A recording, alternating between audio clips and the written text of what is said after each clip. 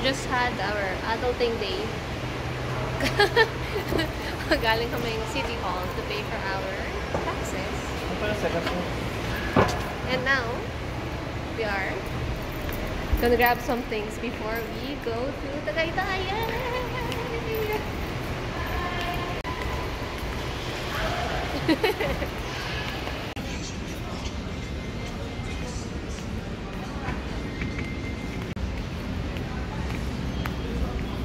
So I'm checking for my drinks that I'll be bringing sa Tagaytay. Chris and I never gets along kung ano yung drink kasi he's a beer drinker and I am a wine drinker. And so he gets along with our other kasama kasi mga beer drinkers sila. Ako lang, kailangan may separate drinks. So I finally picked this bottle. I use Vivino app to check out like the wines and feedback, and this is below 500, so I think it's affordable. Yeah.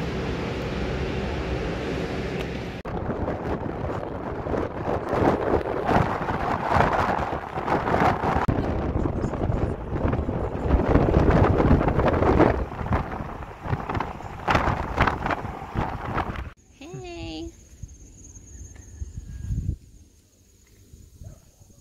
We're here.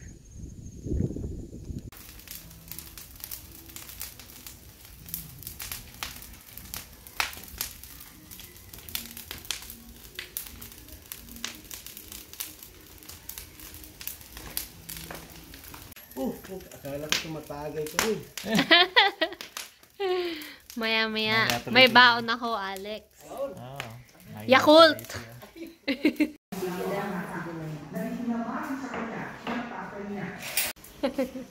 Oh, matulog ka maaga, tignan mo.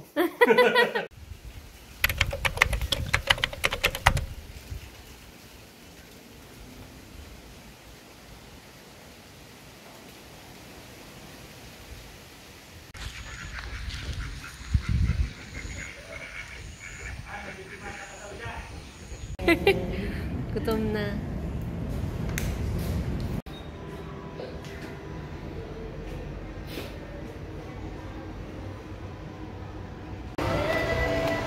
Hey, so I just got another bottle of wine from Original Hot Sauce store.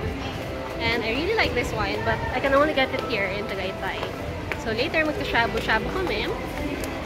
And I'm on the way to the grocery to meet Chris. So here's what we're getting for our shabu-shabu tonight.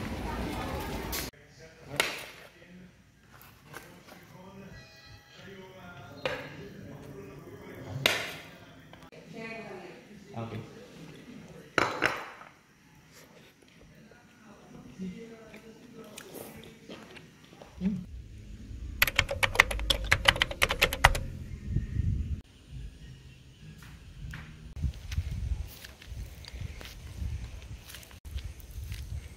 We are on the way to the market.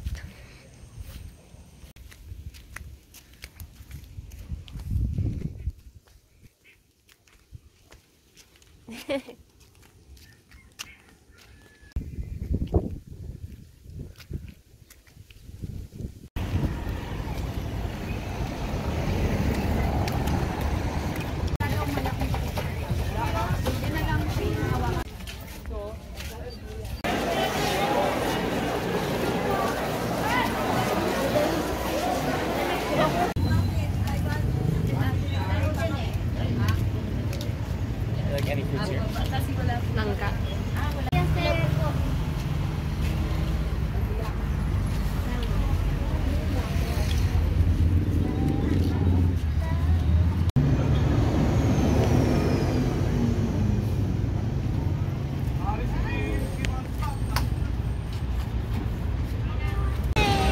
So it's Saturday morning and we just got from the market.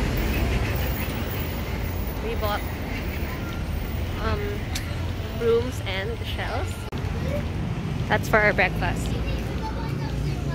We are preparing breakfast and Chris is cooking. And look, we have cherry tomatoes. Homegrown.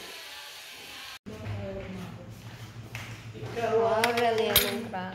Siniserte pa rin tayo sa budget.